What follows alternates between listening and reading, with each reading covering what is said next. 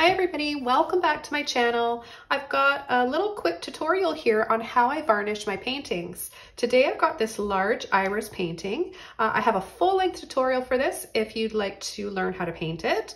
And I'm going to be using Gamblin Gamvar Gloss. Now this says it's varnish for oil and acrylic paintings.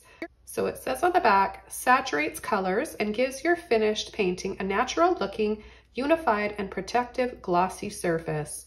It's odorless, goes on water clear, stays water clear, and can easily be removed with Gamsol. Apply a thin coat with a thin brush. So you want to also let it dry for 24 to 36 hours if you decide you want to add another coat. But from what I've read on this, it's such a wonderful product, you only need one coat. You want to make sure the surface you're applying this in is clean.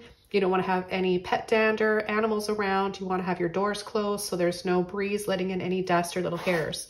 Make sure your painting is completely dry, like I mentioned.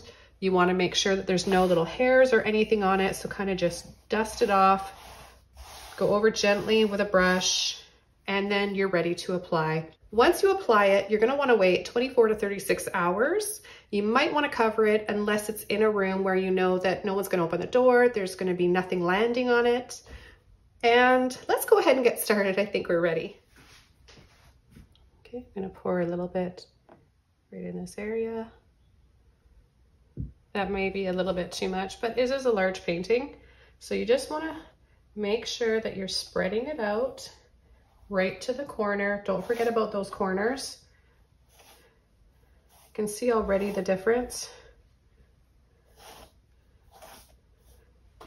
in color just from here. You can really see the difference from here to here where it's dry and there's no varnish. Make sure you don't brush or scrub the canvas too much. You want to do this very carefully and thinly to cut down on the chance of air bubbles. There are a few little air bubbles that I can see here if I look really closely. You're going to want to get down at table level so you can really see in the light where you've missed any spots. Make sure you're doing this under a good light. Now I do need a little bit more. I'll just pour out a little bit more here. Be careful when you get to those edges. You don't want, it's okay if it spills over, but you definitely don't want to be wasting this product. It's, it's a little bit on the pricey side. I think I paid about $36 for this little bottle. I'll let this dry now for 24 hours and I'll come back and we'll see how it looks and see if I need to add any more or if there's any air bubbles.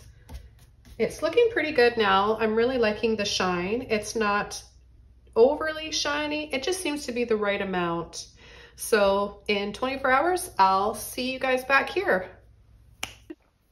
Okay everyone, I'm back. It's been 24 hours and I couldn't be happier with how it looks. I don't know how it's coming through to you guys on the screen here, but it's really, really pretty.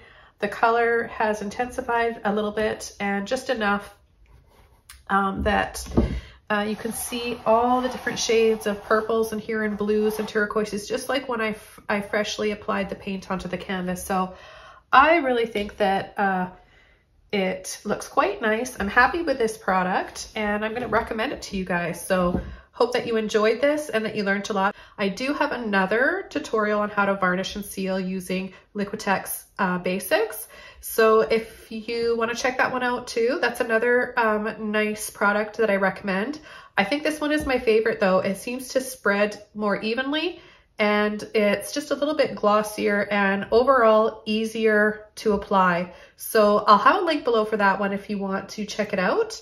And thanks for watching. I'll see you guys next time in another video. Don't forget to subscribe. Bye.